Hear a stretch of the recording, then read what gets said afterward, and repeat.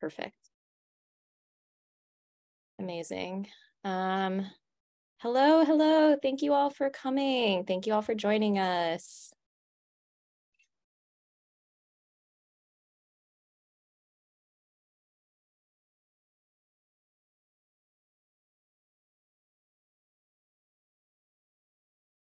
Welcome all. Feel free to say hello in the chat if you'd like.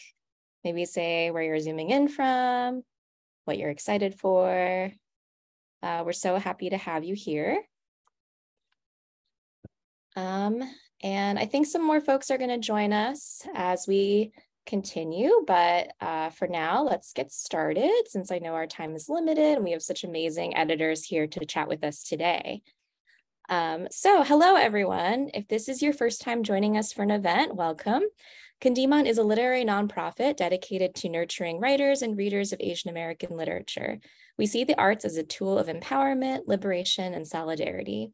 Through readings, mentorship programs, our annual retreat, workshops, and online classes, we seek to uplift writers of color and the storytellers of our communities. We offer new online classes each month for writers of color, which you can find on our website. And today, we're so excited to share the second installment of our Publishing Panels for Asian American Writers series, sponsored generously by Penguin Random House. Today, we're joined by 4 accomplished publishing editors who will be sharing the ins and outs of their roles, as well as sharing their advice and thoughts for those who are involved, interested, or curious about the publishing world. We appreciate all of you so much for being here, and we are really grateful to be sharing this space where we can discuss publishing while also dispensing pockets of knowledge within our community. Thank you for your time. We're going to have some really great conversations today. Just some housekeeping before we get started. You can turn on subtitles at the bottom of your screen where it says show subtitles. Thank you so much to Jamie at Sign Nexus for the live captioning. We also have ASL interpretation today from Pro Bono ASL. Thank you so much to Chris and Teresa for being here. We're also recording this panel, and the video will be sent to all registered participants in the coming days. I'm going to begin by introducing each of our wonderful editors, and then we'll go into a moderated conversation until around 12:30 p.m., and then we'll do an audience Q&A. So let's get started. Yuka Igarashi is an executive editor at Graywolf Press. Before joining Graywolf in 2021, she was editor-in-chief of Soft Skull Press, founder and editor-in-chief of Catapult Magazine, founding editor of the annual Best Debut Short Stories Anthology, and the managing editor of Granta Magazine. Vivian Lee is a writer and senior editor at Little Brown. Her book list includes Matthew Salisis, Jimin Han, Sanel Barnes, and Curtis Chin. Her writing can be found at the Los Angeles Times, Eater, Elle.com, Catapult, and more.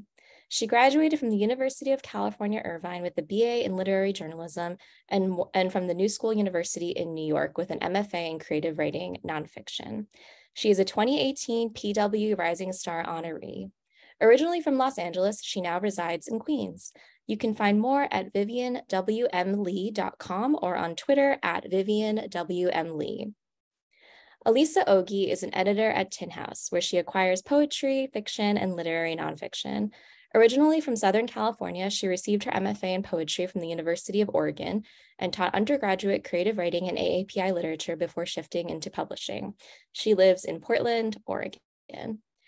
Nidhi Pugalia is an associate editor at Viking Penguin, acquiring fiction and nonfiction with an emphasis on raising BIPOC voices and perspectives.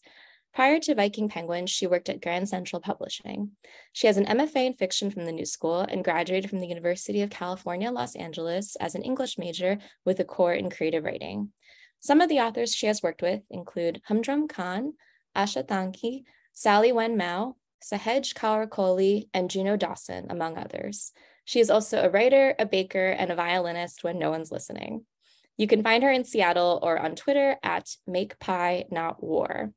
So as mentioned, we're going to have a moderated Q&A with our 4 fantastic editors until around 12:30 p.m. Eastern or so, and then we will turn it over to you, our audience, for some Q&A. So please feel free to submit questions now and throughout our conversation in the Q&A box.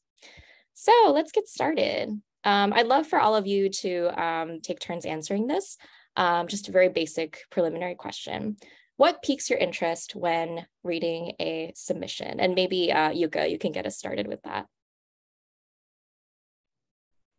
Sure. Hi, everybody. Thank you all for being here. I didn't want to go first in this question, but I think a lot of people will probably answer the same way, that that I'm always looking for something that I haven't seen before. That's kind of a basic answer. I see a lot of submissions, and you know, there are trends in publishing that you can start to recognize, and seeing something a little different is always really good. One thing that I've said before in interviews and things like that, and panels like this, that's maybe specific to me or the way that I think about things, is that I end up always asking my colleagues or myself, if somebody's reading for me, if something's funny. And I don't necessarily mean that, you know, something needs to be full of jokes, but I sort of just mean that I like when there's a level of generosity and self-awareness, and something is surprising and sort of entertaining as well. So those are the sort of things I look for, in addition to sort of what you would expect. Yeah, I love that. Yeah. And I love the idea of humor being more than just jokes as well in a manuscript. Vivian, would you like to answer that question next? Sure. Yeah, I don't want to repeat what Yuka said, because I agree. I think that, obviously it feels kind of silly to say, but, really beautiful writing. I want a book that, is trying to answer a question that you can see a writer is really grappling with, and have it answer it through the characters, through prose, through themes, try to interpret, whatever's in the world. But then also kind of on the business side, especially coming from a bigger corporate publishing place, I'm also beholden to making sure that it's something that we can publish successfully here. So something that I might read for fun might not necessarily be something that I can do successfully here. And that has nothing to do with, the quality of the writing. It's really just like, how can we prop a writer for success long-term, and how can we prop a book successful for long-term? So it's really about balancing that, art part of it, and also the kind of business aspect, and trying to find that happy medium while, pushing forward what narrative looks like as well.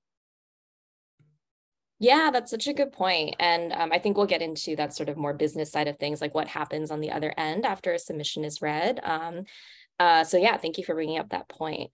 Alyssa, would you like to answer the question next? Yeah, I totally agree with both of them. I think language is very important to me, coming from, prose and poetry. Like, something that is precise and grabbing really is a great start for me. And then I think a lot about momentum, like what is going on, whether it's either a scene or an image or a beautiful line that wants to propel me forward into the next pages. And then, I think this is for all readers, but I'm really excited when something is going on that is surprising and momentum driving, and then suddenly I'm on page 20 and I'm not really sure how I got there. And it's an ineffable thing, but I do think like an author who can kind of control the momentum of their opening pages is always a really exciting thing.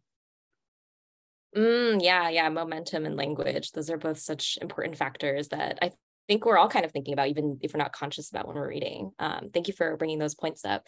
Nidhi, would you like to answer the question as well? Sure. I agree with everything everyone has said. There's very little that I think that I can add to that, but I feel like to add to this kind of sense of pacing and wanting to be surprised and covering, new ground in some way, whether it's offering a new perspective to an old story or discovering a story that hasn't been told before, which there are so many of those around the world. But even past that, I think that the pitch is really, really interesting and can always grab me, even if it otherwise might seem like it's not new. I think people spending some time crafting that 1 to 2 line pitch is really fascinating, because you can see that entry point that they had, what drew their interest and passion to that particular project, which kind of goes to what Vivian was talking about and Yuka were talking about, when it comes to what question they're seeking to ask about the world, and depth of character. I really, really am interested in complex characters on the page. And I love when we can't reduce a character to a specific, I was going to say a characteristic, but instead can see the various layers, you know, finding, again, this sounds pretty simple, but finding empathy for someone who might in a previous iteration have been a villain, and recognizing that nothing is that black or white on the page. Yeah, that's such an important point too, thinking about complexity for characters and trying to think about where they're coming from, beyond what you might see on the page initially. So my next question has to do with what you all look for in a potential authors, in addition to the submission. So maybe we can answer it in reverse order. Nidhi, not to put you on the spot again, but if you'd like to tackle that question.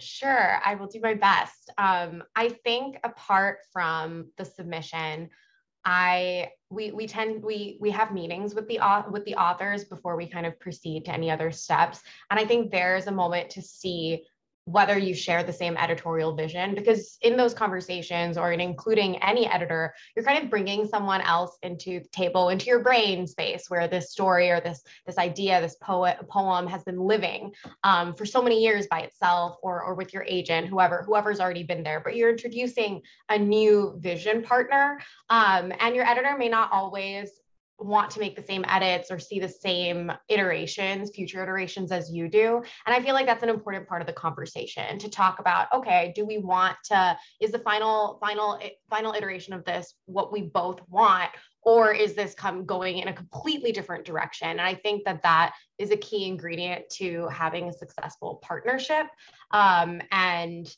And yeah, you're introducing somebody to such an intimate space. So I think that becomes really important. And I also do look at, kind of going on the business side of things, do look at what that author's writing community is like, what kind of support they might need, what support can we give them to make sure that they can really break out and shine. And not every imprint has the ability or the resources to support authors at various stages. Not to say that there aren't imprints that do, but that's always a question that comes up of, okay, how can we bring our skills and our expertise along with this author's community and yeah, community, that's it, but community, to come together and create the best partnership and best platform for them. Yeah, I completely agree. And I sense there'll probably be like a lot of overlaps in this panel, which is really cool, actually. I think it's nice that we're on the same page in a lot of ways. But I also was going to just talk about the importance of that author call, and not necessarily to make it stressful on the author, but just like to know that it's a two-way street, to figure out like, am I seeing your vision too? Because for me, author vision is so important. Like, I just don't want to mess with that. So I really like to be upfront in those calls about like, what are some big things I see for the book? And in case we don't mesh, like, that's totally fine. Like that's just part of it. But I think when I talk to a potential author, it is important that we have those conversations right off the bat. And then I'll also say, just since I do work a lot in poetry too, I do look at individual publications where those poems have been, but it's not necessarily like just for big name publications like you might think. I actually really love to see deliberate placement of poems, or just to see like, are you thinking about where your poems are finding homes? I think like it can be easy to want to just like have poems in as many places as possible, but I actually think quality can be a really important marker too. Like, are you placing it in publications you feel really proud to be part of? And that kind of goes back to that point about community and about, yeah, just understanding where you are in like the constellation of things in the literary community. Like you said, agreed. I think I'll just add to it too, is that I think a lot of authors are always asking, like, do I need an MFA? Do I need to go to these conferences and all this stuff? You know, like when I get a pitch from an agent, like, of course that bio is interesting. I read it, but it's not like I'm going to drop everything and read your submission because you went to Iowa versus like a public school or something. You know, I went to public school. So, you know, it's less about that. And it is more like Alyssa said, like, where are you building that community? And and that can be so many things, right? It can be, where you're involved in literary, in the literary space, where are you submitting your work, especially I think as a debut author, and, in nonfiction, especially in like a more practical nonfiction space, what does your platform look like? I think that's kind of a more platform driven question. And I think also on the more practical side, if you are, thinking about querying soon, like please have a website. It can be super, super simple, but just your name, contact information, and where you've been published, because it makes it just easier to kind of look you up and see that you've kind of at least established a little bit of a foothold on the internet. But so a couple more practical takeaways before I repeat myself here. I also really think the author call is important. I do feel like there's been very little cases when I've had an author call and I didn't end up offering on something. Like by the time I have an author call, I usually am thinking about offering on a book, and that might be different for, I would be curious to hear how you all handle that. So in a lot of ways, I think of it as something, as showing the author what I could do, or whatever publisher I'm working for could do for the book. And what I'm thinking of before the author call is just, I'm trying to think long-term as much as possible. So, a book takes like 2 years to publish sometimes, especially if you work in a small house. And selfishly, I kind of, in my brain, have this calculation of like, do I want to be thinking of this book and thinking of this author for 2 years? And am I going to have the stamina to do that? So there's that I think about a little bit before I think about what I'm going to offer, whether or not I think this book is for me. And then even more long-term than that is just, because I work at Graywolf, and we offer a very specific sort of publishing experience, I'm saying, like, is Graywolf going to help this author get to where they want to be in their career overall? And I think we try really hard to either see ourselves as a starting point for authors, or as somebody who can really help in whatever stage they're at in their writing life. Yeah, that's a really great point in terms of like the long-term relationship with an author that I think all of you brought up. Nidhi, were you going to add something?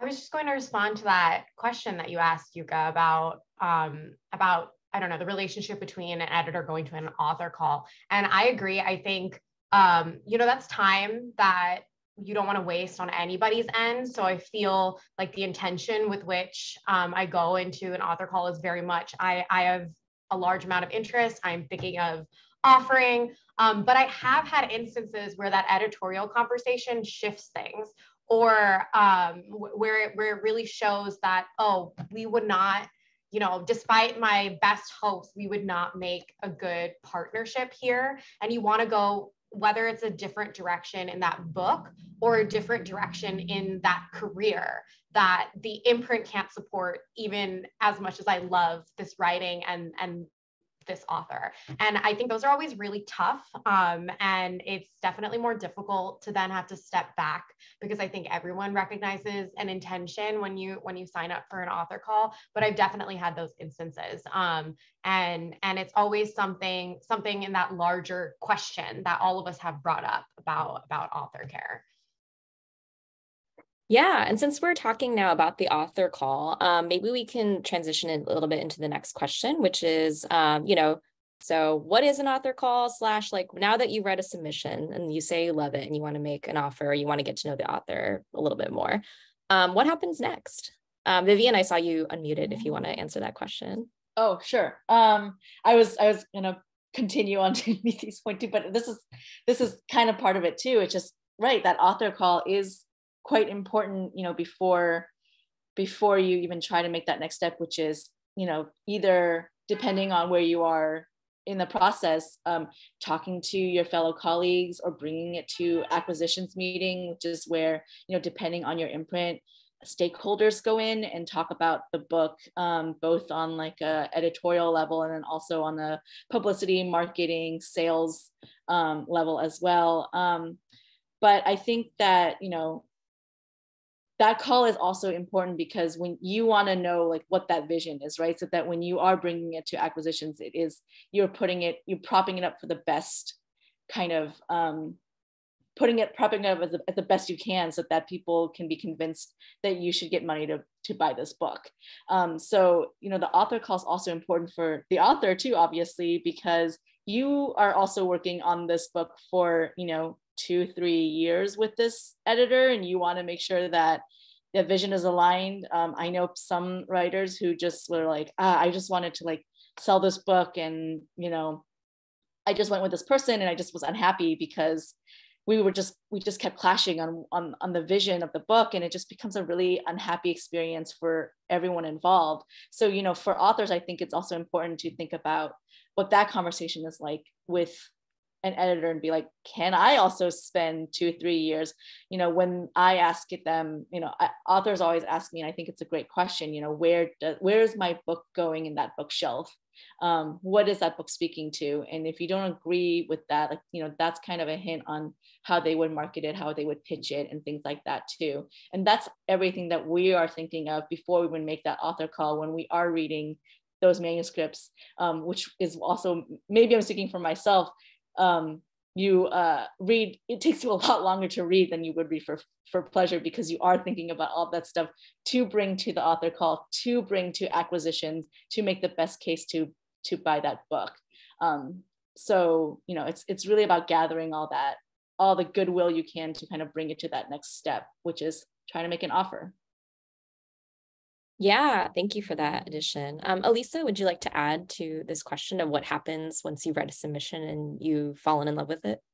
Yeah, and I think it's really nice that we're like all coming from like different sort of sizes of houses or like different perspectives on that, because at least at Tin House, maybe there's like a little bit smaller of a group that I need to talk with. But if I love a manuscript, I can actually like just run to my editorial director and the publisher like very quickly, and like we just talk about it, and like usually they love it too. And similar to as Vivian was saying, like what I'm thinking about going to author call is, yeah, I'm like quite serious at that point. So I do like to make sure that like I'm thinking of their book correctly so that I can then pitch it in the right way. Like I don't want to misrepresent a project also. So I do like to ask the author like, oh, like, tell me about the project in your own words. Like, I know I received this like really well-tailored pitch like in an email, but I'm just curious, like, how are you seeing your project right now? How's it even changed since I received that manuscript? So we have that good conversation like we're talking about. And then if it feels like a mesh, then I get to go back and then we do sort of like, sort of figure out the like offer details. And then, it's a pretty simple, at least for us, it's a pretty simple, like whenever the agent says it's time to send the offer, I send the offer. But yeah, it's a really like relatively linear process for me. But at the same time, as everyone's talking about, I'm thinking about a million things at once, because should this be a positive acquisition, this is something we're like almost preparing for a marathon together. So like a lot of things start to need to get lined up. Yeah.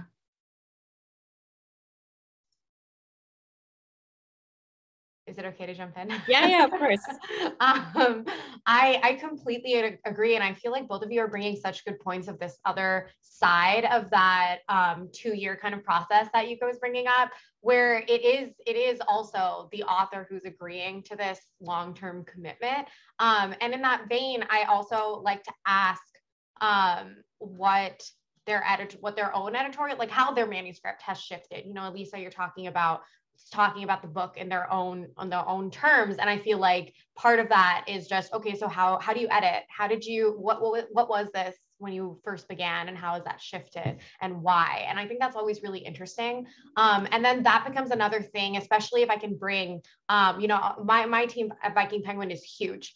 So opposite of what Elisa's talking about. And it becomes this kind of matchmaking scheme of trying to find the little like niche that I can find this project a home in and make it different from all the other books in our list. And that's why it's so helpful to have those conversations about that vision and about that process, because all of those things become part of the goodwill that Vivian brought up, that we can take to the rest of the team and use it. And in that way, really any little thing that you can give about voice, about community, about thoughtfulness of where you sought to be published, all of those things kind of come together there.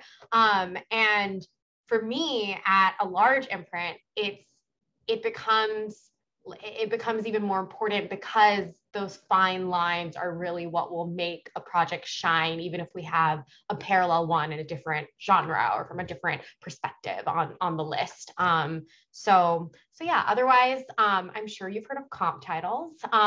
So that's one of the pieces that we're bringing to the table. And it's another part of that package of how to separate this, because we're looking for, hey, things in this cloud of space, sometimes parallel genre, sometimes parallel voice, sometimes it's like, yeah, this book also had a ghost story, and the one that I'm pursuing here also has a ghost story.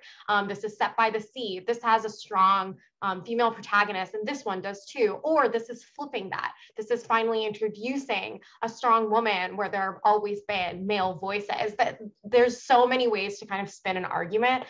So don't feel like, oh, I can't make a new argument here. You just have to find the little like kernel that makes yours unique. What's the question that you're asking? So we'll look at those comp titles over the past couple years and kind of build a story around that and take it. So it's always, and even in that, it comes back to what Elisa was talking about, where it's always interesting to see what other books on the shelf you see your book next to. And that helps us kind of take that comp list. Yeah, thank you for bringing up comp titles, which we can get into later on this conversation. I think we have time for maybe one sort of quick question before we transition into the audience Q&A portion. And thank you to everyone who's submitted so far. But like, let's skipping down the stages of publishing, and you are already working with an author on their book. What should writers know about communicating with you as their editor? And maybe Yuka, if you'd like to answer that question. Yeah, sure. I mean, I think basically the editor-author relationship is similar to any other relationship. So like some of the same rules apply. And one thing that took me a really long time to learn, and that I'm still learning, is just over communicate, I would say. It is like the one word I would say. I have trouble with it too, and I understand the, wanting to hide if you're in a stage where you don't want to hear from people, or you're not necessarily ready to share. But one thing I've learned over the years is just even saying that, like being like, being able to write to someone and be like, I got your message, need to think about it for a second. I'm not ignoring you, has been huge for me, just learning that. And yeah, so I think that's true of authors too, where I understand there's times when I think every writer or every person is juggling so many different things, and you feel like you can't, you can't always attend to everything. But yeah, over communicating is good. And then, but I think also a lot of writers get in touch often out of anxiety and things like that. So when I say over communicating, I don't mean like, like saying every single thing that you think of in an email, but just being very clear about where you are, and just thinking of it as like, what would you do for any other? I mean, it doesn't mean that you have to be best friends with your editor, or that you're dating them. Like, I think that people sometimes use metaphors like that about editor, and I think those are true, but I think, there are boundaries that are important also. So it's just like, but just think about, generosity, kindness, empathy, just normal relationship things, and I think you'll be okay. Yeah, that's great advice. Would anyone else like to chime in on this? I just wanted to say, like, totally along those same lines, the word that popped into my head was transparency. And again, it's like a both ways kind of thing. Like, I just think like it's really important that if an author has like a concern, like right away, or like is like thinking like, I want to radically rewrite this poem or whatever it might be, it's okay. Just tell me ahead of time so I know, because it's really hard when we get deeper into a production process and we're like, we've already sent it to like a copy editor or something. And then it's like, I want to change so much. And on my end, I just don't want to introduce errors. Like, I just want to be in the service of your work, for instance. So like transparency about concern. And then in turn, I try to be really clear, or as clear as I can be, about like timelines and like what's coming up. Like, I like to send like little emails of just like, here's what's coming up this month, like be ready for it, because we've been talking about it as a marathon. And something that my editorial director, Maisie Cochran, says is, she's like, publishing is a weird marathon with a bunch of little sprints in it. And like, to just be prepared for the sprints that might come of like, we need to suddenly turn around proofreading corrections like quicker than we thought. Like, are you ready to do that next month or whatever it might be? And so just having that communication has really meant that my relationships have been better with my authors, I think. So yeah, that's what I was just thinking, is like transparency. And I had not heard of the dating relationship thing, so I'm glad I hadn't. But anyways. I love that, the marathon thing. Yeah, please go ahead, Nidhi. Sorry. No, I have also not heard the dating thing. Fascinating. But yeah, I think I really love that idea of a marathon with a bunch of little sprints, because that could not be more accurate. And kind of on the same vein of transparency, I feel like there are no stupid questions that you could really ask an editor. I feel we often, and I think this is true of anyone, you forget what lingo you've just absorbed because you've been in this role or this job for so many years. So if you're confused about, okay, what's the difference between proofreading and copy editing? Why are they happening at this time and not at that time? What's going on? What are passes? All of those questions are perfectly reasonable to ask. And I am so happy to explain it. I feel like that really, why does it take 2 years to publish a book? Those questions, you can see all of the building blocks and why you need to turn in a manuscript so early, even though there's still like 8 months to your publication date, things like that. So don't be afraid to ask those questions. And I feel like it's been really great to have that level of honesty and transparency about timeline, about other books that are being published. For example, why are we moving the on sale date? All of those little pieces, there are always answers. And I think it makes for a stronger relationship when you can be honest on both ends about what's going on. Yeah, that's so true. So far we have points about transparency, over communicating, but having boundaries, and also asking questions. Vivian, did you want to chime in on this at all before we move on to the next questions? I mean, I think everyone has brought up good points. I think I don't know what you don't know. So it's always good to just ask. So, but on the other side, a bit, again, those boundaries, like this is the place to be like also just incredibly organized as a writer when you're going through this. Like, write down those dates. If you ask me a question and I answered already, like table it so you know not to ask it again. So just like making sure that we're working together so that we can be productive in that way too, and make sure that the questions are in favor of, or help support the publication of this. So let's make it an easy journey for both of us as much as possible, so that we can kind of get to the heart of the harder work of publishing a book. Yeah, thank you all so much. So we're going to transition now into our audience Q&A. Seeing some really great questions popping up in the Q&A. And we've also enabled upvoting on the questions. So audience members, please feel free to upvote any questions that you'd like to see get answered. So let's get into it. Okay, we have a question here. Would you share your process in your publishing house about how you decide on the final title of a book? Oof, title is so important. And how much author input is involved in titling and deciding on the final book cover? So I'll leave that open for whoever wants to jump in. I'd love to jump in here because we just had to do this like a week or two ago. And it was just really fascinating. I felt like I learned a lot in the process. So to kind of set the scene, we had a book that came in titled Paper Flowers. Might as well give the whole story. But it was titled Paper Flowers, and it is a kind of a modern day Rebecca. It's set on it's set in a Gothic manor, and it's solving the mystery of a woman that was murdered 100 years previous. So it has those different. It's kind of in an upmarket commercial space, and it's trying to appeal to a Gothic audience, people who were coming to read Mexican Gothic or did read Daphne du Maurier. But the title didn't match that pitch.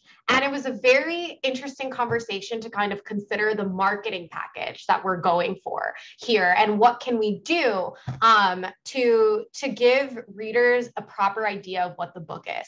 Paper Flowers had a very literary feel to it. It had this kind of intangible sense to it. Yeah, it's not going to grab people in the same way, or make them think of ghosts, or make them think of the things that we want them to understand about this book. So we had to sit down and brainstorm a new title. And that was fascinating to kind of consider that we are creating a whole package here. It's not necessarily about, I mean, it is about the most beautiful title, and you want to have a gorgeous title and all of those things, but there are other elements at play here when thinking about that title. So we sat down and we compared it to the cover, and part of that conversation was, how much of this heft does the image on the cover have to hold by itself? And can we, by changing the title, share that burden, share that effort, so that the cover doesn't have to work all by itself. So those are the kind of things that might cause a title to shift. And this was quite late in the process. I had already handed over the manuscript to our production team, and we were already working on the cover. We were already pitching for that season, and in fact, we're a little late, and not late, but quite along in pitching for that season to our sales team, and our internal people. So that was a fascinating process. And one thing to say is that you don't need to have the right title coming in. That's not going to make or break it in terms of whether an editor will come. But it's just another little seed to kind of throw out there into the world and draw the readers that you want to read this book. Yeah, thank you for that, sharing that example. I feel like, titles are so important. And as someone who really struggles with titles, it's good to know that this is like a whole conversation behind the scenes at a given publishing house. Going to move on to the next question. So we have a question that's about advances. Ooh, can you please address the range of advances that are reasonable for a first-time author pitching a nonfiction manuscript? The financial components of the industry are so obfuscated. I'd love to hear you all weigh in on this for a range of manuscripts. So this person was specifically asking about nonfiction, but yeah, I'll open the floor.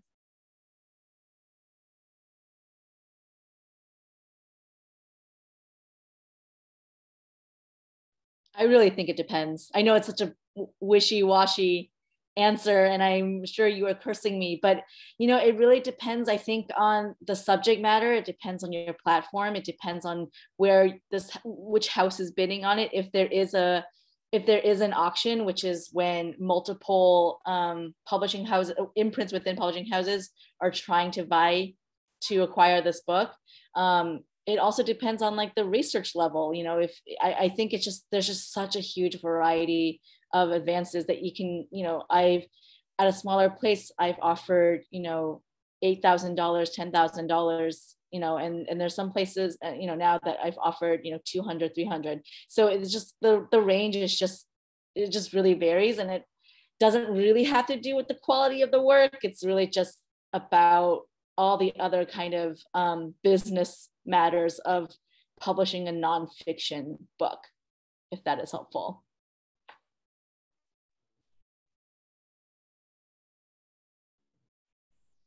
Yeah, definitely. Yuka, would you like to weigh in as well? Sure. I just wanted to say, Graywolf has one of the things about working at independent houses that we just have a lot less money to work with. So we very rarely pay. I mean, our advances are in the thousands usually. So even for nonfiction books, and we have a Graywolf nonfiction prize which is based on a proposal and 100 pages. And right now we pay $12,000 for that. The point I want to make about advances though is that I know there's a lot of focus on that in terms of money. But one thing that I think is really important for writers to think about is whether they're going to earn out their advance. Earning out advances is a really good thing to do. So if you get a really big advance, of course it's great because money is great. But if you don't earn out that advance, sometimes it can make it more difficult to get your next book published. Or, you know, so I think, so, you know, royalties are a thing. Like you get money if you earn out your advance and you sell more than, you know, your advance, you get money for, once you earn out your advance, you get money for all the books that you sell. So so I think you know, it's a very different calculation for me than for others at different houses, but I do try to emphasize that that's not the only factor financially. And again, it's the difference between thinking sort of long term and sort of cashing out. Yeah, thank you both for weighing in on that question. Apologies, there's a siren in my neighborhood right now. But okay, so let's move on to another question. We have two similar questions. I'm going to try my best to synthesize this. Is it better to finish writing a book or have most of it done, or to have a few chapters done and pitch it? I think this is specifically pertaining to nonfiction projects, whether it's a memoir or a collection of essays. So do you have any advice on which option agents or editors would prefer?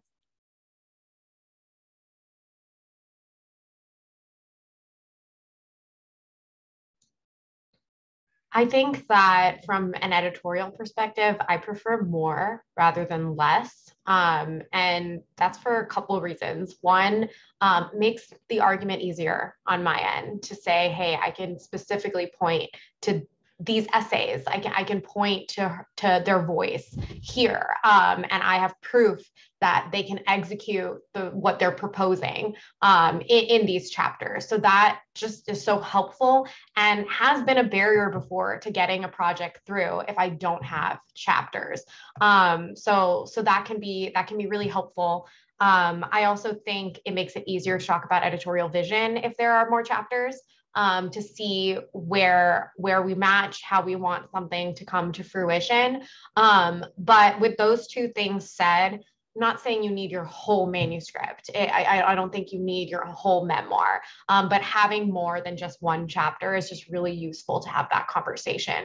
And I think this is true for anything, but maybe more so for nonfiction. I edit more fiction, so I'd love anyone who works more in nonfiction to chime in here. But I think nonfiction is a little more fluid because the editor might shift where they want to emphasize something, or if it's not a memoir, but it's actually something that is research-based, maybe you need part of your advance money to go into supporting your research. So it really shifts what kind of nonfiction project it is to determine how much you really need. But think of it in terms of how much do I need to be convincing? What is the best way I can put an argument forward that I can do this and I can do it well, and I'm the only voice or the best voice to pitch this particular story. Yeah, I really agree with that. And I think like for me, it helps to have a sense of the reason, like where the project is at, and like am I seeing it now because it's just like research needs to happen and then we're going to shape it together? Or is it actually not quite ready for me? And like actually you as an author still need time with it to develop it, or be with your agent and develop it, whatever it might be. So I'm always like thinking whenever I receive a partial manuscript, like, why is it coming to me now? I think is just an important thing for me to think about. And you know, sometimes it is the time, it is really exciting, but it just depends. And so, yeah, it's again, I don't need to have like a wishy-washy answer, but that's what I think about with nonfiction. Yeah, thank you both. We have two questions pertaining to short story collections. For short story collections, do you look to pair it with a novel in a book deal? Is this something writers should strategize? And another person had a question about whether the rumors are true, it's hard to sell a story collection. So I would love to hear your thoughts on that.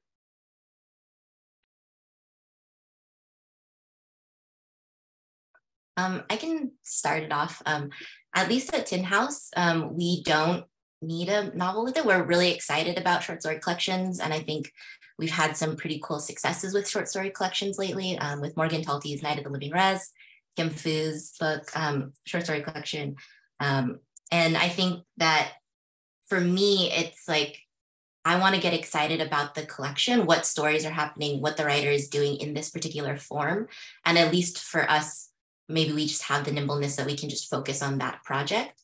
I definitely think like if you're working on a novel, that's exciting to know about and like to hear about, because again, if we're thinking long-term, like we want to support the author through their journey. So like if a novel is on the horizon, that's something that we can prepare for and think about. But at least for us, like we do start by focusing on the short story collection and moving forward with that. Was there a second part of that question? Maybe I'll just stop there for now. No, I think that was a great answer. Yeah. Would anyone else like to chime in? Love short stories. Yeah, short stories are great. We need more of them, more collections. We have a question regarding sort of internal processes. Vivian mentioned some of the factors she has to consider on her end internally, acquisitions, etc. Could the panelists speak to this more, pull back the curtain on what they are managing on their end? Would you like to start off with that, Vivian? Sure. I mean, I think I'm hoping I'm answering this question correctly, but I think there's a very romanticized version of an editor and like a cozy corner in their like apartment or like house, and they're just like reading all the time with like a cup of tea. I spend most of my working hours on email, and that is, you know, chasing authors on something. It's production, whether that's making sure that a copy edit is going in the right place, making sure that I have a jacket cover brief done, writing copy for the hardcover back, chasing people for blurbs, answering emails from agents. There's all this stuff, and so like I don't get to read until after working hours and our weekends. So I think that is what I already forgot your question. I'm just like thinking about what to do this after this call. And I think, yeah, I think that there's just so much that goes into this work that isn't even the editing part of it, so that like when I actually get to the editing part of it, it is a joy. But I do have to really make time for it. And I think that's also why, again, going back to that author fit, that vision fit is so important, because we are taking that time that is, basically unpaid to work on the parts that we want and to really make this book shine. So that's why it's so important that, like for me, like I don't acquire a lot, because I want to enjoy the work that I'm doing outside of the work that I have to do. Yeah, that's such a good response. Would anyone else like to weigh in? Nidhi? I just really identify with everything you just said. And I just want to emphasize, editor is a misnomer. It's not, I feel like it's not the right title that any of us have. I feel like project management is a huge part of this, and just being, we're the connecting point between the author and like every other department. We're translating back and forth from art, marketing, publicity, the larger editorial team's vision, the sales team, everything. And I think, about pulling back this kind of curtain of what we're managing. It's also one of many projects that we're doing that for, and we're juggling constantly. And so sometimes with this effort of, I also have this manuscript that I'll be editing after this call, and just, just a reminder that that we're all working very passionately and outside of working hours to kind of get things back to you. But we're also human and experience burnout, and sometimes that plays a factor in things that could get delayed or come earlier or whatever, the juggling of everything. And so just want to mention, and yes, donate to the HarperCollins Union Strike Hardship Fund. And that's it. Yeah, thank you all for these very honest answers. Our next question has to do with trends in publishing. In terms of the trends you observe from your roles, is there a big change in publishing that has occurred in the past few years that you find relevant for emerging writers, especially writers of color? Are there enduring constants that are also perhaps worthy of note? So I'll open the floor for whoever would like to answer that question.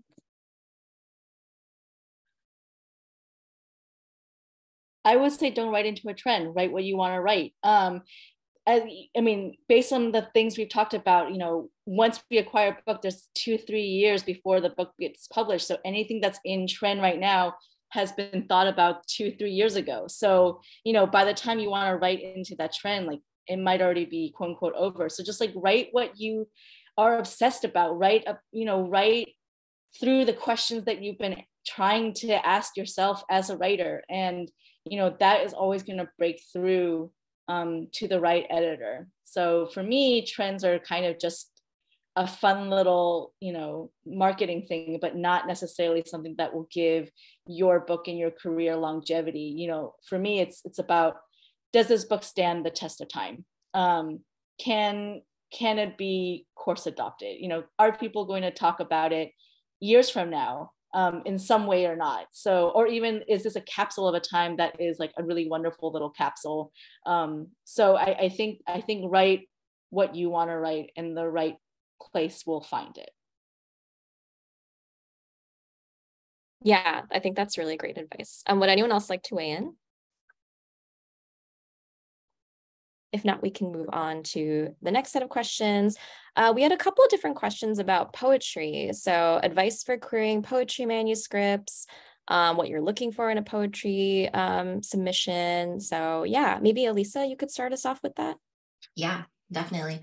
I think it's hard because there's so much information about like how to query for fiction and nonfiction perhaps, but poetry is obviously a little different because you can't necessarily write the same like, here's a summary of the narrative and all. I mean, like often you can, but I think you just have to think about like, what are you hoping to like get across to someone who asks you, oh, this is your debut manuscript, what is it about? And maybe for poetry, that just means focusing more on themes or, styles, forms, elements that just stand out to you to pass along to me so that when I jump in, I'm excited to see those things and like dig into what's happening in the poetry collection. And then what was the second? So sorry, my brain. What else was? I think just specifics of what you're looking for in a poetry manuscript. Oh, right. Like, does it need to be finished? Things like that. Totally. So it does not necessarily need to be finished, but again, I just like to know that the writer has a sense of the arc that they want to tell in a manuscript. Like, and this is maybe individual to me. I don't want to speak for every poetry editor, but I like to think about what makes something like collected poems versus a collection of poems, like a manuscript of poems. And so I like to know like what is holding this set of poems together. So being able to kind of speak to that in some way is important. And then for me particularly, I just love thinking about place, like geography, language, and I'm also just a real sucker for being interesting with form. And again, maybe this goes back to my original comment about loving momentum, but I think there's something so cool when you open a book and you turn the page and it is both a continuation of what's happened, but also something new. And so form can do that in a really interesting way, as can changes in voice. So something I recommend to a lot of poets is think about the first 30 pages of your manuscript. And are you like in some ways sharing what this book is with a reader in those first 30 pages in some way? Like don't front load all the sonnets in the first 30 pages. Like think about variety, think about momentum and flow, because a reader will read those first 30 and decide if they want to keep reading. So that's just something I think about a lot.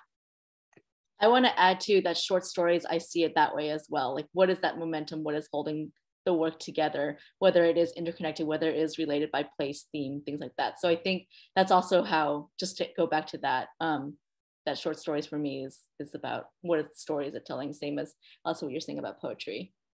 Totally. And I should also say, like, it doesn't all have to be about the exact same theme. Like I don't need like 70 pages about one single thing. But I just love it when I go through a collection, I get to that end poem and somehow it's all coalesced into something larger than it is. Like, oh, you want that moment of just like the sigh, you know? So yeah. The moment of the sigh, yes. I love that. We have a question sort of shifting gears a little bit. Any tips on how to get your foot in the door if you're trying to become an editor or work in the publishing industry in general as a BIPOC? I'll open the floor to anyone who wants to take that.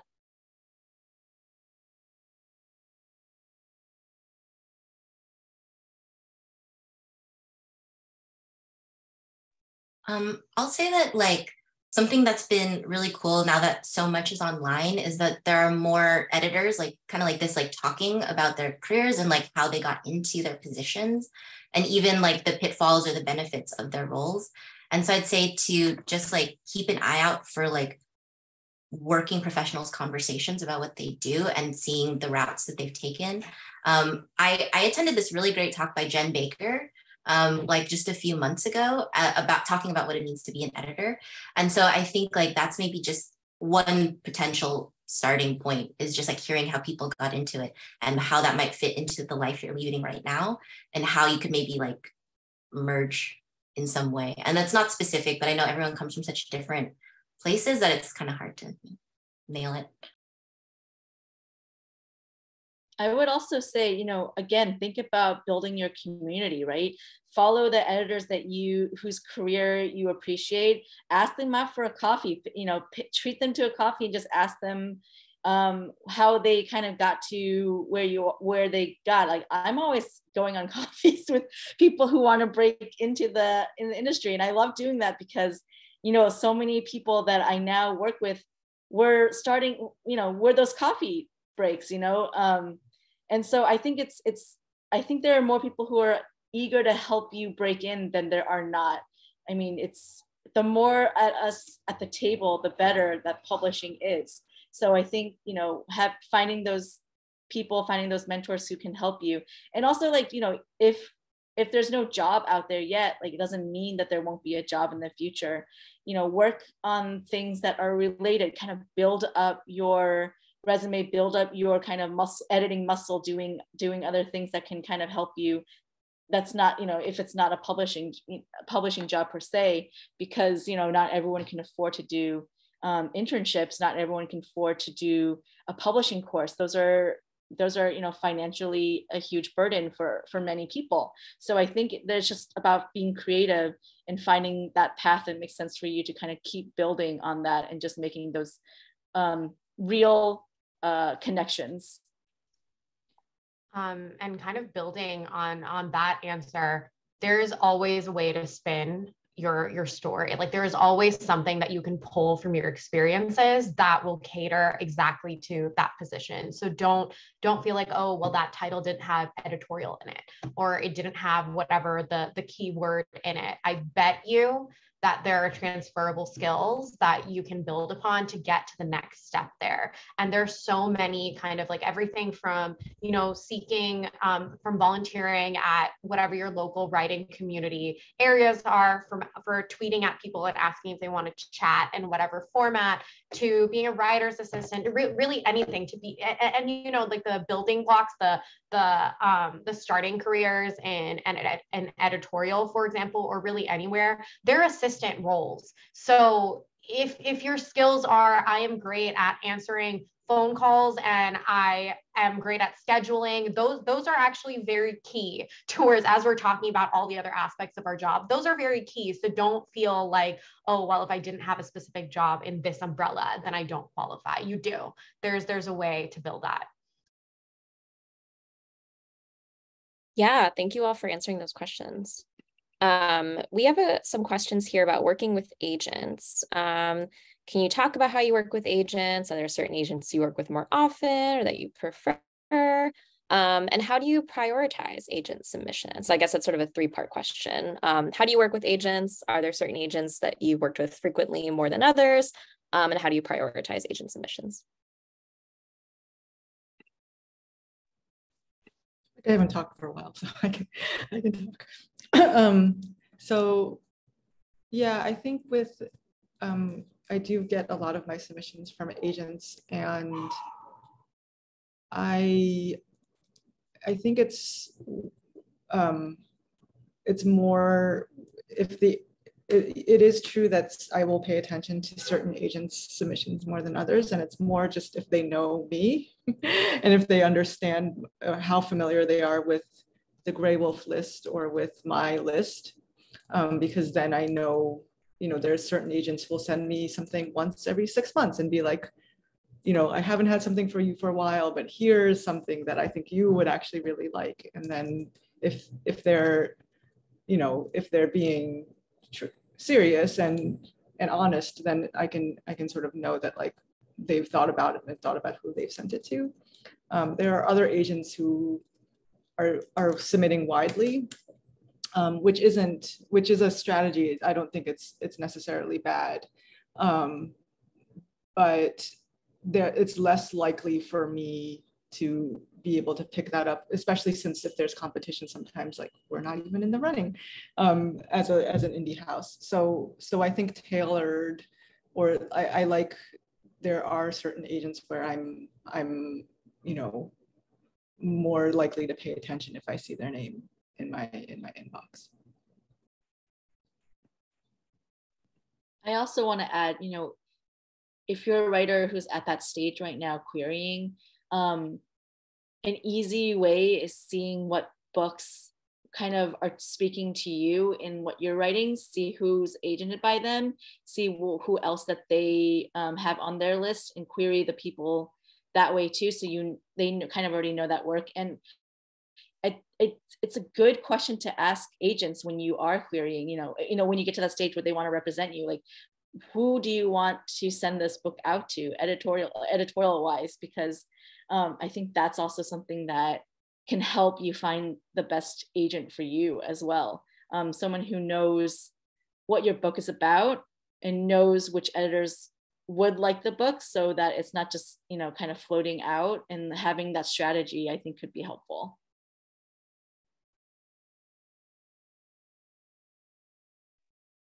Yeah, I think that those are both really helpful and specific responses. So speaking of agents, we also had a question about what is the timeline like from when when you receive a submission from an agent till you get to that author call?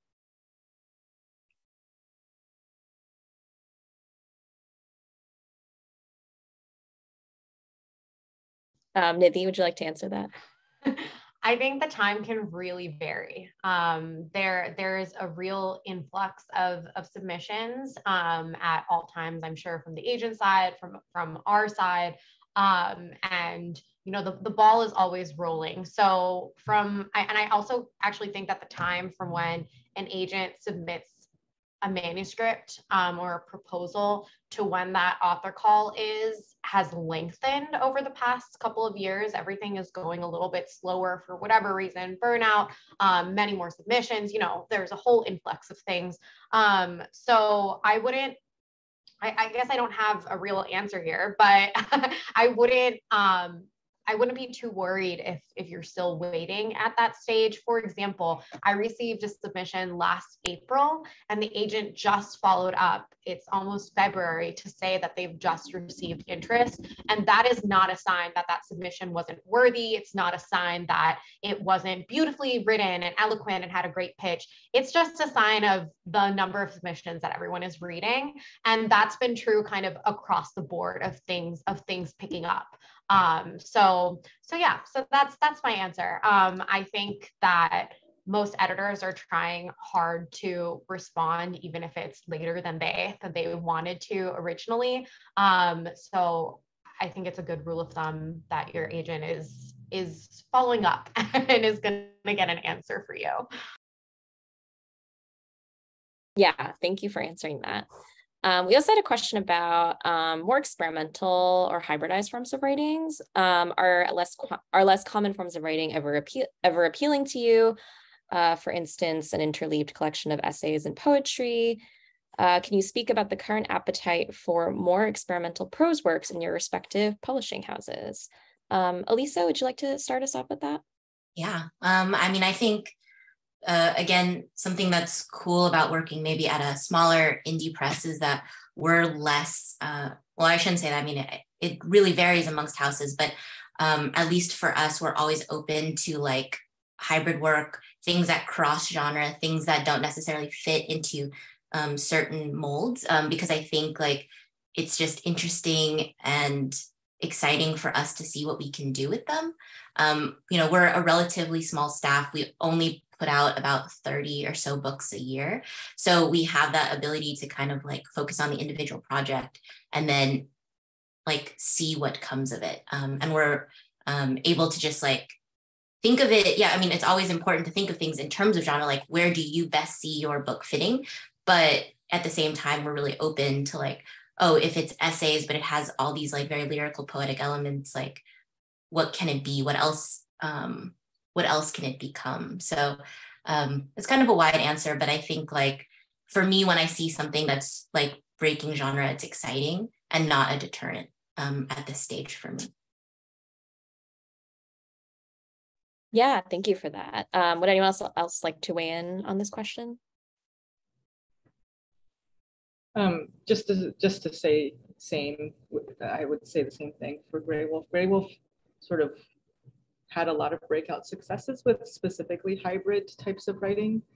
And sometimes my former boss, the publisher Fiona McRae, would say that we like gentrified that genre until now everybody else wants it too. I do think there's appetite, and I see more submissions that are experimenting with crossing genres and forms. And now we can't afford them.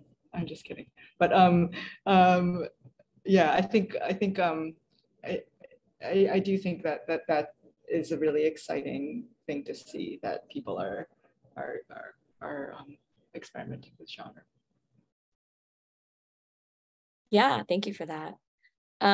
We also got some questions, a lot of questions actually, about this question of platform and community for a writer. So when panelists discuss a writer's community as being important, what does that mean exactly? Is that public facing platform, internet presence? Is it a deal breaker also if you haven't had any prior publications? So would love to know all of your thoughts on that, like social media, prior publications. How important is all of that when you're weighing these factors? And Nidhi, maybe you could start us off with that, since I think you alluded to this before. Sure. I think that Alyssa made a really good kind of conversation about this earlier. Like community being thoughtful, I think is a really important factor. And I think that goes more to your vision and seeing the depth of understanding you have of your book and the kind of career that you want to build. In terms of those literal numbers, like social media presence, number of articles, blah, blah, blah, blah, blah. In my mind, they're frills. It's great to have them. It makes another leg of the argument for me to be like, hi, other people also agree that this person is brilliant and I want to work with them. But does it mean that it's a no if you don't have those things? No, it's just addition. It's great. It's lovely. But I feel like debut authors are breaking out all the time. Debut authors are incredible to work with. And we're thinking of a long-term career. You know, there's also this kind of aspect of like, I want to get them before other people see that they're brilliant too, so that I can work with them and we can have that burgeoning partnership for however many years.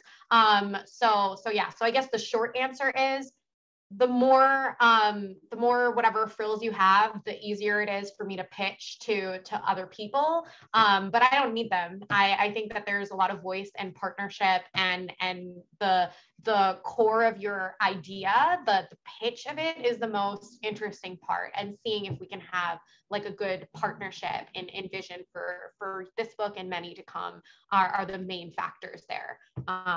Plus obviously your submission. Yeah, would anyone else like to answer this question? I think there was a clarifying question too about how do you define community in more tangible ways, if it's your writing network or anything else. I mean, I think it's writing network. It's, do you have a connection to your local bookstore or the library systems or schools or if you're writing something that's more platform driven, I'm thinking specifically nonfiction, something that is about a subject, if you're a subject matter expert, where have you been talking about this before? Have you been on panels? Have you written pieces about it?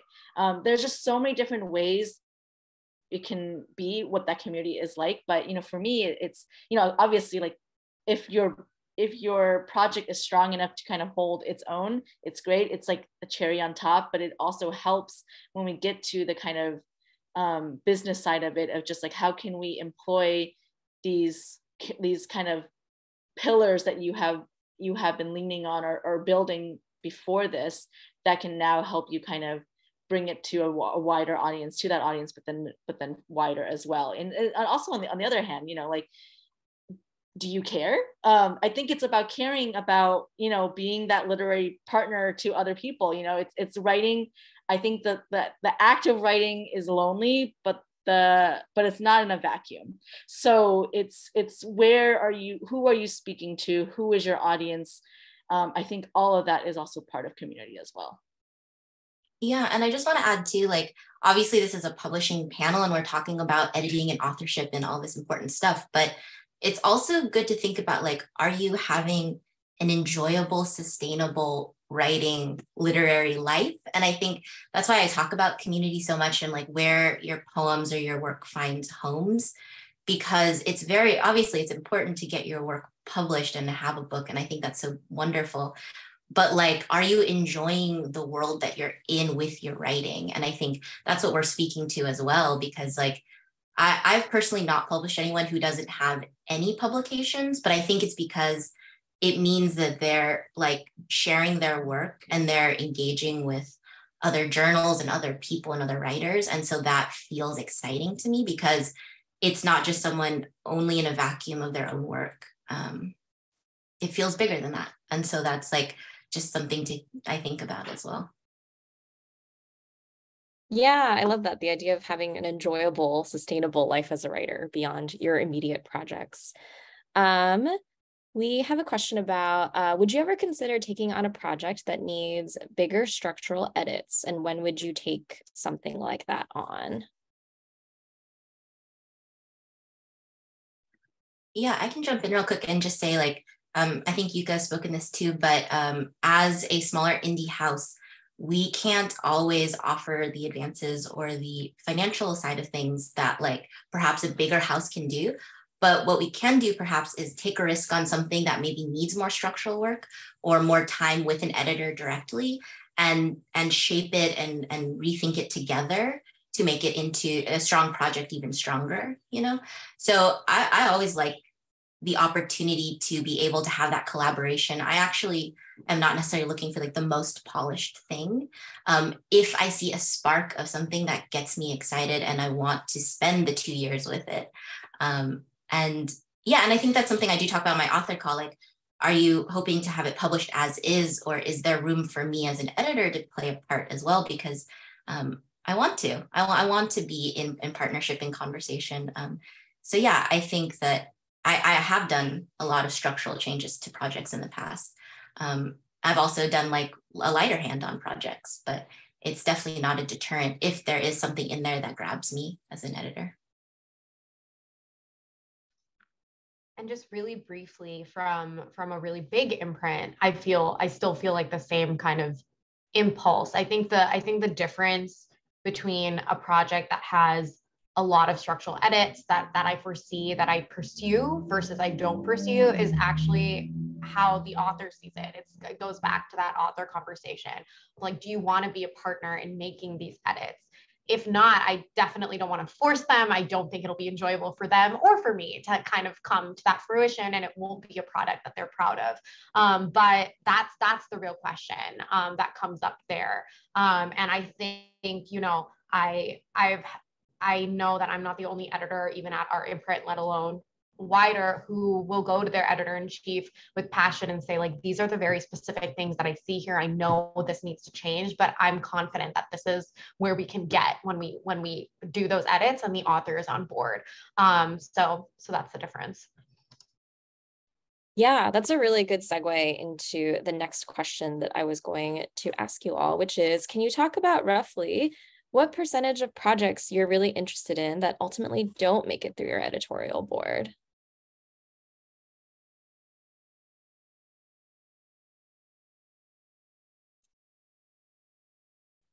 Vivian, would you like to answer this question? I don't know. Yeah, I mean, I get in roughly 300 to 350 manuscripts. I bring into acquisitions maybe 15. And depending on how that shakes out, so I don't know. That sounds depressing. I'm very sorry. No, we appreciate the specificity of the numbers, but yeah, it just goes to show also like how many manuscripts you all are being inundated with. Yuka, would you like to answer that as well? Yeah, numbers are kind of similar, but I think that when I go to my colleagues with the project, I'm already sort of like, it could be a situation where I'm like, can somebody else read this because I think it's close, but I don't know if we're the right place. Like it's sometimes that I've already made a decision that they need to reinforce. So it doesn't necessarily, at least in my case, I'm not always like pitching as I'm sort of having a conversation with the people who help me acquire books. But yeah, I do think that a lot of most submissions don't even make it to the to that stage, and that, but once they do make it to that stage, I think that again, we're pretty seriously considering it. There have been times where I've been dissuaded, where I'm like, look at how you're talking about this, you know the answer, and I'm like, okay, yeah. Or the other way, being like, you keep talking about this book, you have to go after it, and so both things have happened. Thank you. We also got some questions about, just looping back to agents for a second, how important it is to be agented when sending in your manuscript. And does that depend on the genre? For example, with poetry, would you recommend that poets go through contests or slush pile submissions? So curious to hear what your take on is on agented versus unagented submissions and what genre the writer might be writing in. Alyssa, would you maybe want to start us off since there was a question of poetry specifically? So at this right now, Tin House takes almost all agented submissions, just because there's three full-time editors, and then Hanif Abdurraqib is our editor at large in nonfiction. And so there's not that many of us. And so because of that, we have to manage our submission queue in some way, and it's through agents. But we also have opened up open reading periods 3 times a year for all the different genres that we take. And so that's an opportunity to, like, if you're unagented, to sort of not have to worry about that and to reach us directly. As editors, we read everything that comes through those open reading periods. It's not slush like to us. It really is as if they were agented. We read all of them. So that's something that is just to think about, what, if you don't have an agent, what presses are having those opportunities to have unagented reading periods. For poetry, it is a little different. I mean, obviously, some poets do have agents who I've worked with, but a lot of poets are unagented as well. And right now, that is also through our open reading periods, just to sort of manage that. But I think like you can just like look at what different publishing houses have in terms of guidelines for how to submit for unagented work as well, if they're open to it. I hope that answered the question. Yeah, thank you. Would anyone else like to answer this question on agented versus unagented submissions and genre specifically?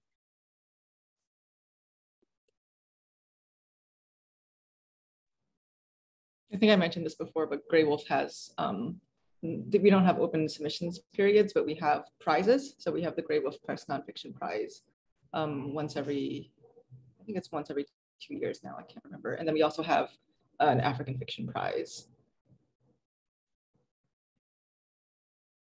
Awesome, thank you.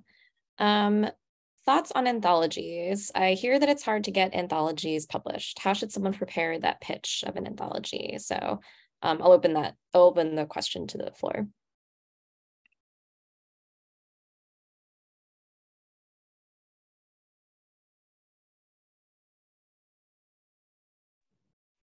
I have published and started many anthologies. I love anthologies. It's partially because I came from magazines, and magazines are basically like a rolling anthology in my mind, or sometimes they can just be anthologies. But yeah, I think, and one of the projects I'm working on now is an anthology of essays about video games that Graywolf is publishing in November. So it's been awesome. I love working on them. But I think that anthology came about because Carmen Maria Machado and J. Robert Lennon, who are both Graywolf Press authors, were just talking to the editors one day about how they're playing a lot of video games during the pandemic. And then I think one of my colleagues was like, why isn't there an anthology about that? And then we made them do it. So it was much more organic. Yeah, I think that they can be tough.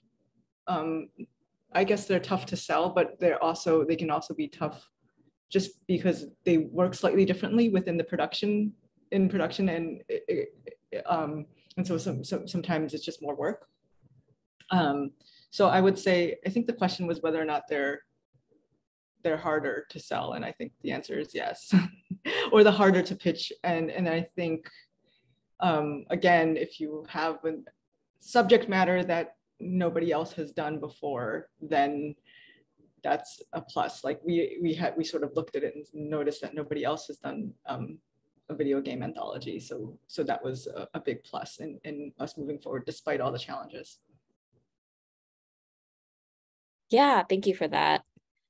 We have a question pertaining to conferences, and with AWP looming on the horizon, what would you recommend that unpublished first-time attendees prepare in advance of a major conference like this? What expectations or aspirations do you think would be constructive to arrive with? I mean, talk about building community. AWP is the perfect place to build community. That's, kind of a lot of where I met writers is from AWP. I think have a game plan, see what panels you want to go to. It might even be the subject, it might even be the people that you were interested in hearing speak. And I think there's a bunch of off-campus readings, and go to a lot of those. Like, meet people, talk to people. It's like the perfect place to really just talk to people you would not be able to in your town or city. Yeah, I mean, have a game plan and then have fun, I think, is the thing. I think it's like the second year after lockdown that it's come back. So everyone's going to be really awkward and weird, but you're going to be awkward and weird. They're going to be awkward and weird. It's fine. But I had a lot of fun last year. So I think it really is just making the most of that time and building those connections and finding your people there. It's a great place to do that. That's great advice. Yeah. Would anyone else like to answer the question of conferences and how do you prepare as a unpublished author? Yeah, I think the recommendation of offsite events is really great, just because, I've only been to AWP a couple times, but it just feels like in the actual convention center and the panels, it's pretty intense. Like, there's a lot of stuff going on. There's a lot of energy. As someone who's a little more reserved, it's just a lot for me to take in. And so I think the nice thing about waiting and talking to people at offsite events is they're more casual, they're more spaced out, there's a little more room to breathe. And I think that's the chance to have better conversations versus you might see a writer you really love and you want to connect with them after their panel, but they might still be in a deep panel brain. So, there's multiple opportunities at AWP to see people, which is really cool. And yeah, drink lots of water. I know that's such a mom thing to say, but drink lots of water because it's a real, again, I keep using the word marathon, but wow, AWP is a lot. So all conferences are a lot. Tin House Workshop is a lot. I'm constantly trying to drink water at the Tin House Summer Workshop. So hydration, so important. So it's a lot of standing and talking from what I remember. So yeah. We have time for, I think, maybe 2 more questions. So if your manuscript has been on submission for over a year with an experienced agent and did not result in a book deal, do you have advice for what you can do next? I can jump in. I think that it's great to have an agent at the table with you to kind of talk about what might have gone not your way. And I want to emphasize that just because you didn't get a book deal, it does not say anything about the quality of your writing. It does not say anything about whether or not you're a great writer or this idea wasn't right. But maybe it is time to try something new, to throw another thing on the wall. Like, don't let that stop you from continuing on with your projects. And see whether the next idea you have sparks a partnership. And know that you can always go back to whatever idea you had that hasn't yet had that partnership. Bring it back later. Maybe the right editor didn't see it. Maybe it didn't spark in that moment. Maybe there was something on their list that was too similar in that moment that they couldn't pitch. There are thousands of reasons why that didn't work out that have nothing to do with the quality of your writing. So I say don't stop, keep going, and come back. Also, I always tell writers too, when you're when your book's out on submission, work on something else. Always just be thinking about what that next project is like, because then you're not being, you don't want to put all that anxiety out in the world that way and then not be productive and do the things that you were meant to do, which is to write. There's so much you can be doing to kind of help quell that and help kind of just work on that next project and be excited about something else too, while that's kind of in the background. And kind of like on that same thing, everybody here has been talking about how long-term this is and how long-term the partnerships are. And that's just reinvesting in your own career. And it's another exciting thing to talk to your potential editor for, because everyone is going to ask you, hey, so what else are you working on? What else are you interested in exploring and writing? And hey, you've already been working on something and now you can share it. And that's really exciting. Yeah, such good advice. Okay, and one last question. I'm wondering what you haven't read enough of yet, but might be excited to see more of with regard to Asian American voices who are submitting work to you.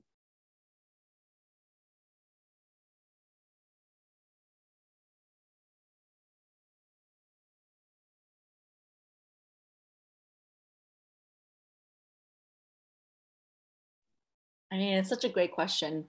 I feel like we're all still trying to, for me, I don't have an answer, because I feel like I've only seen the tip of the iceberg, right? Like, I've been acquiring for 10 years and I still feel like it's a small portion of what we can still acquire. I think there's just so much. We're not a monolith, clearly. You can see that on the panel. You can see that from the chat, where everyone's from and their background. There's just so many different stories.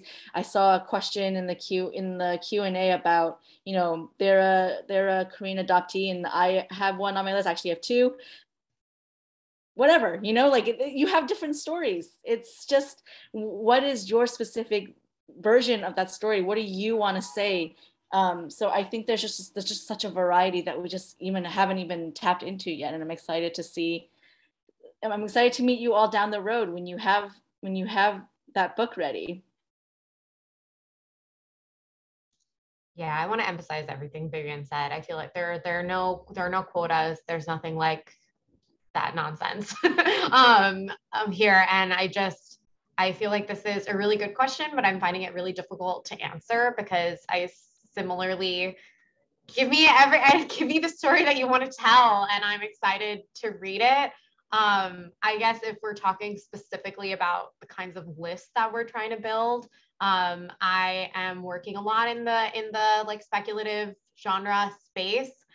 So particularly stories that you have to share that have any range of speculative in it is fascinating to me, and something that I can bring back and publish per like the imprint and what spaces I'm trying to grow there. But yeah, it's just anything under the sun. Yeah, Alyssa and Yuka, would you like to weigh in as well on this question? Yeah, I think, as they were saying, it's like surprisingly like such a hard question to answer, because it's true. Like, I guess I think like anything that comes my way, I'd be excited about. And I think too, like, I think we were maybe thinking about a question a while back about like, how has Asian American sort of work changed or marketed differently time. And I think what's really cool, as Vivian commented on, is we're definitely not a monolith in any way. And like, I even think about how, so we have a short story collection by Talia Lakshmi Kuluri that came out last September. And then I have a book with Cleo Chan coming out, also a short story collection in August. And yes, they are both Asian American writers, but we are promoting their books in such different ways because they are different authors and they wrote very different books. And I think what's cool is like, when something comes my way by an Asian American writer, I'm so open to like, how can we envision this that's bigger, that's different, that's special. Like, so I'm just so open to like whatever might be coming. And it's just exciting to think about.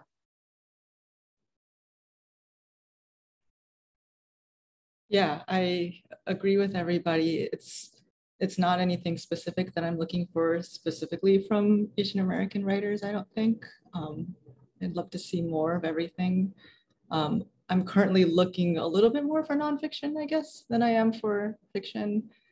And I've been telling agents and my colleagues that I want a book about sports, just because, or bodies or performance or, you know, something like that I haven't seen. And that's not just Asian American, but in general, I haven't seen exactly the type of work I want about that area. Awesome. Thank you all so much for weighing in on that question and for being here. Thank you everyone for coming. Thank you so much to our wonderful panelists. And thanks to everyone for your really thoughtful questions during our Q&A as well. We'll be sending out a recording of this event within the next week, as well as a feedback form. We'd love to know what your experience was. We'll be hosting one more panel in this series coming later this fall, so we hope to see you then as well. Keep a lookout for that. And thank you so much for coming. Have a great rest of your day. Bye. Thanks all. Bye. Thank you, everyone.